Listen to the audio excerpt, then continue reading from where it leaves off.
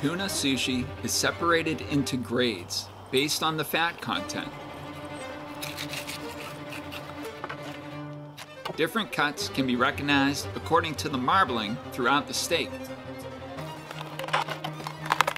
I used a spoon to remove leftover meat from the ribs. The head of the tuna also contains several high-quality cuts. Rosie wants some tuna? The next day, I decided to smoke some of the meat. After smoking, Lauren and I prepared the tuna for long-term storage using a pressure canner. Done properly, pressure canning will preserve tuna for up to a year. This tuna is now over 6 months old, and it made one of the best tuna sandwiches I've ever eaten.